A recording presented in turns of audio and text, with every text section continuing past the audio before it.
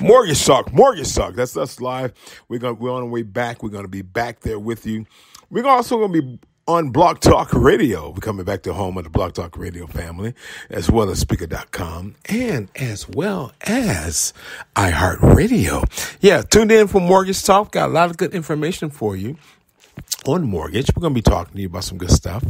Also about insurance relating to mortgage, like mortgage protection insurance. You know you need that. You know you do. And we're going to tell you all about it so you know how inexpensive it is, but to give you the protection that you need. As well as homeowners insurance. What all the homeowners insurance cover? Does it cover flood? If we have a flood? No, it does not. Why? Because you need flood insurance. If you're in a flood zone area, they won't let you just get regular homeowners. You have to get regular homeowners and flood insurance. But sometimes we don't live in a flood zone area and our home gets flooded, either from a big storm or just a backup in a sewer can cause you damages beyond repair, almost beyond repair, but it costs you a lot more money. And you call your homeowner's insurance and find out it doesn't cover it. Well, man, we're going to give you some insights on that too, just as well. All on Mortgage Talk coming up.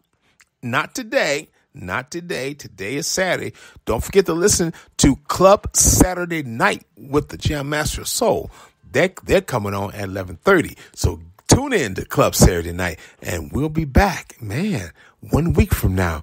We'll be back on a Sunday with, you know who? Yeah, that's me, Rick Montgomery, with Mortgage Talk. We'll see you on Mortgage Talk, guys. We love you so much. Thank you, iHeartRadio. Thank you, Spotify.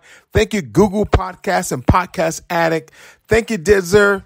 Man, thank you, Apple Podcasts. Thank you, Speaker.com. And thank you, Blog Talk Radio. Man, we'll see you.